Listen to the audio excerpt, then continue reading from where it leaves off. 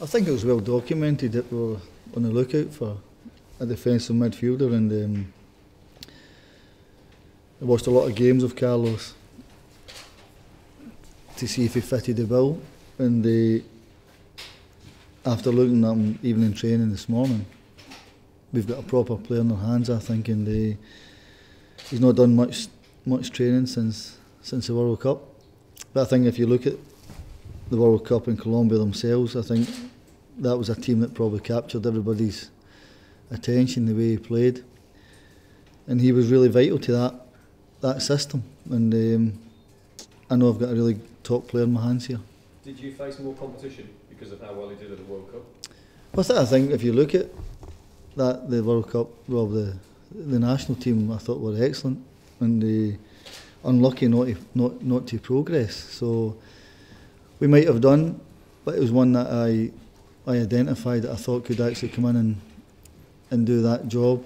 And the good thing about him, he'll do the simple thing really well, which is sometimes a pretty hard thing to do in the game of football, but I think he'll be a massive asset to us.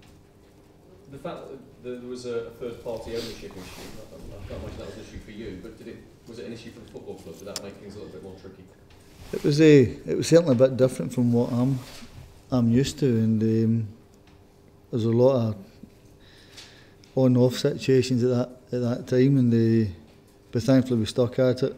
And I met Carlos last Thursday and had a chat with him then, and he was excellent.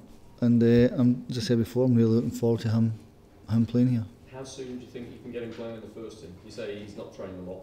No, well he's not. He's trained 2 weeks as such after the World Cup. He trained this morning with a group that never played on Saturday, and he'll train the rest of this week. I'll see how he feels on Friday as such, and then we'll see how he is. So I'm not expecting miracles right away from him because he's far behind in fitness, but I've saw enough within 5 minutes that he can play. So he could feature against Newcastle?